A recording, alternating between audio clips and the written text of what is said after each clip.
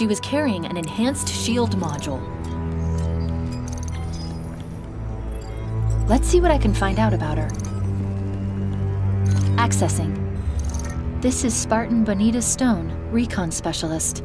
Her vitals have been offline for nearly a month. Cause of death was an energy blade, but different, stronger. A single strike. She never saw it coming.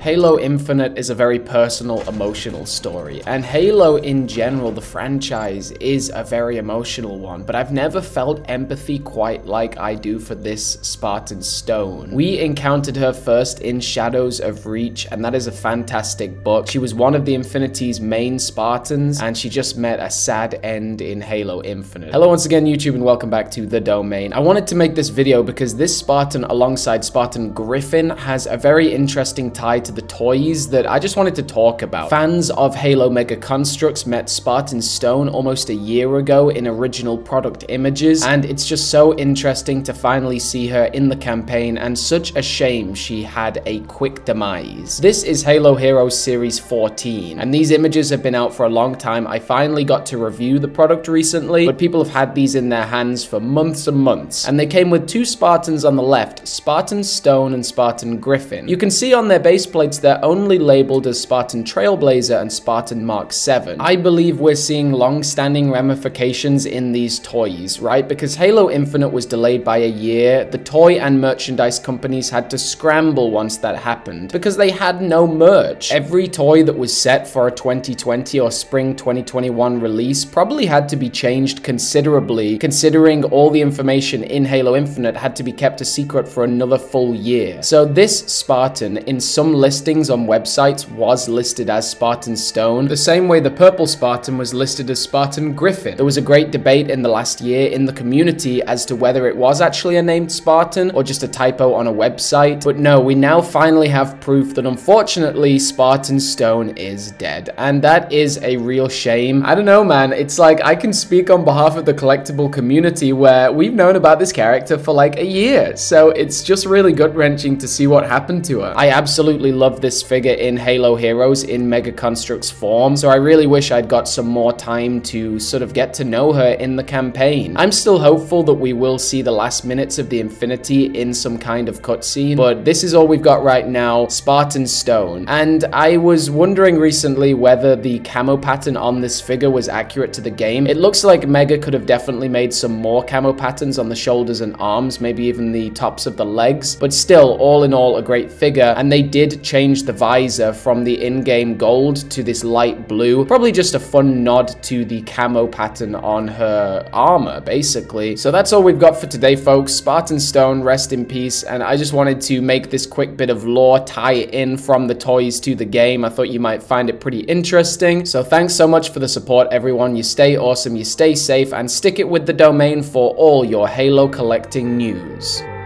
Let us never forget those who journeyed into the howling dark and did not return. They ennobled all of us, and they shall not be forgotten.